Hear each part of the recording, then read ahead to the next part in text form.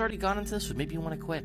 This would be fun for about 5.5 minutes. This looks like something you buy from fucking Hobby Lobby. As a matter of fact, instead of restoring it, you could have just sold this in its current state for about triple the price. Because all your trailer bitches love to go to Hobby Lobby and buy shit that's antique, which all antique means is super fucking used. But for some reason they thought it looked beautiful as a decoration. What's up with this little shovel handle? Why are we slowly sliding into this like we got consent? You like that? You like that little screw? It's like you're making sweet love to it, with a pig dick.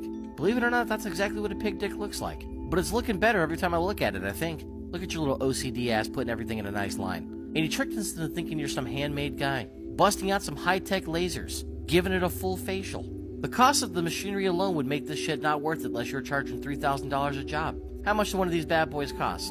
10 grand, 20 grand? 10 bands, 100 bands. You're brushing that shit down better than people brush their teeth. Busting out the sandpaper and getting it smooth in every section. Kinda looks like a treadmill that some people don't